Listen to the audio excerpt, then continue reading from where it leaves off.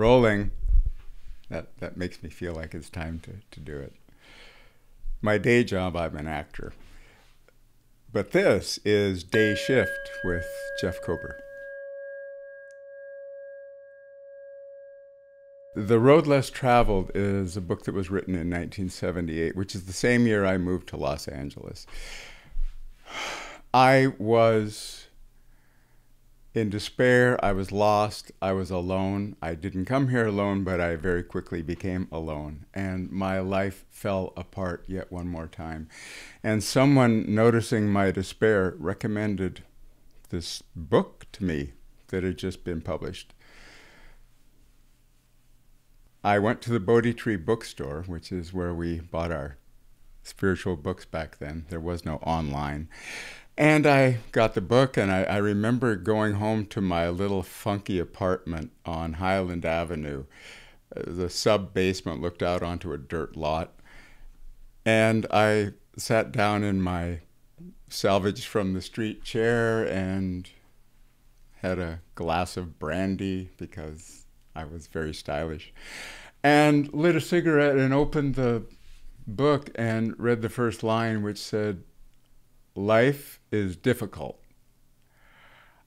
I literally threw the book across the room. It hit the wall and landed on the floor with a broken back, and I didn't care. I was so angry. I didn't want to hear that life is difficult. I wanted to hear there's a way of doing this that doesn't hurt so much. There's a way of doing this that feels like I belong here, that feels like there's a reason for me being here. I wanted to know that I was okay. I wanted to matter, and I didn't. And now this book is telling me, yep, you're right. Nothing, you don't matter, nothing matters, and it's challenging. Now, eventually I read the rest of the book. And I found that Scott Peck, the author, was actually right. Life is difficult. It's a real challenge to be here. It's a real challenge to find our way on a daily basis, constantly having to choose love over fear, having to choose identification as the inner truth of myself as opposed to the ego outer truth of myself. I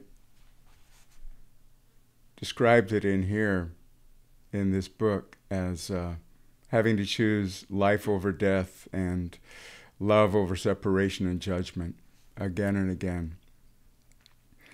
And as it turns out, that's the reason we're here, is to be able to make those choices, to have to make those choices, to learn the lessons that we learn in making those choices.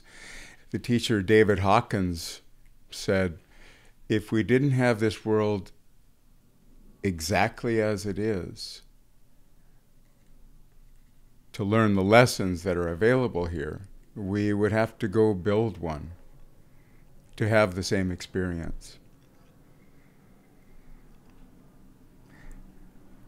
The truth is, life is difficult. Life is a challenge, but once we accept that, life really has nothing else to throw at us, and then we can begin to get present to the good parts. And I like the way that I wrote this, so I'm just going to read it about today.